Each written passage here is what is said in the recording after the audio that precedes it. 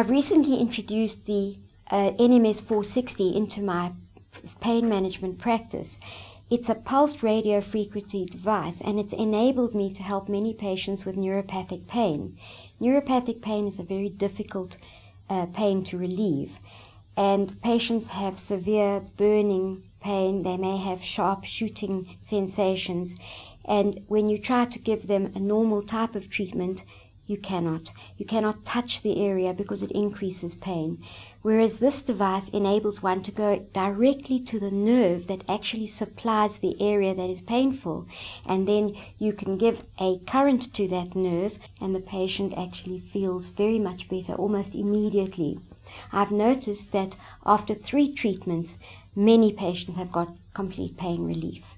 There may be other types of pain. They may still have nociceptive pain, which may be stiff joints or painful muscles, but that nerve conduction pain has disappeared.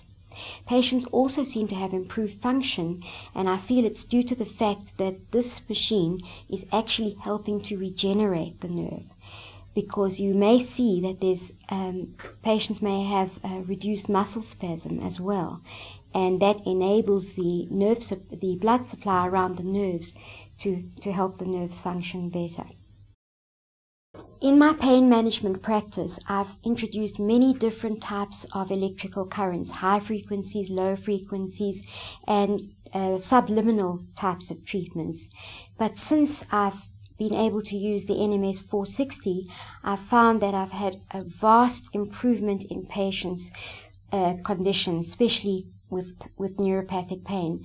In fact, I can actually guarantee the patient that after the 3rd treatment, their pain should improve. Not every patient gets the same result, but we're looking at 60 to 80% of improvement with patients. I'd like to introduce the NMS460 to physiotherapists to use it in their practices, because I feel that if they can relieve patients of the neuropathic aspect of the pain, they can then continue with their regular treatment. They will get the patients better faster, and they will have greater improvement in rehabilitation.